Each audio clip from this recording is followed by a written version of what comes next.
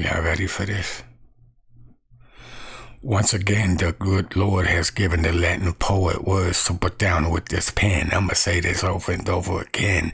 Jesus is the only solution. There are no ifs, ands, or buts, just the full fruition of his truth and his way. I walk with him, I talk to him, and live in him each and every day.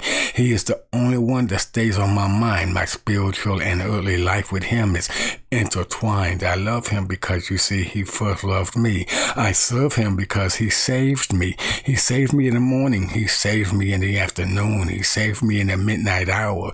He lives in me. I live in him. He gives me all his spiritual might, all his spiritual power and authority. And in his power, without Jesus, there is no me. There is no you. Give him the honor and praise and all the glory in everything you do.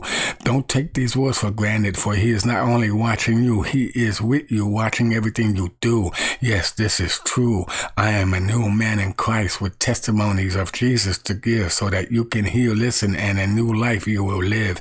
He is the foundation to my new heart transplantation, the one whom I walk with in praise and total jubilation, loyalty, and dedication. You no longer have to be held in bondage to your sins. You no longer have to be a slave, for Jesus said, I have not come to condemn the world, but that they all may be saved. Without Jesus, you have no life, you have no truth, you have no way. Without Jesus, you have no receipt of a guaranteed salvation each and every day. Yes, Jesus said he will love you even until the end. I'm going to say this to you over and over again.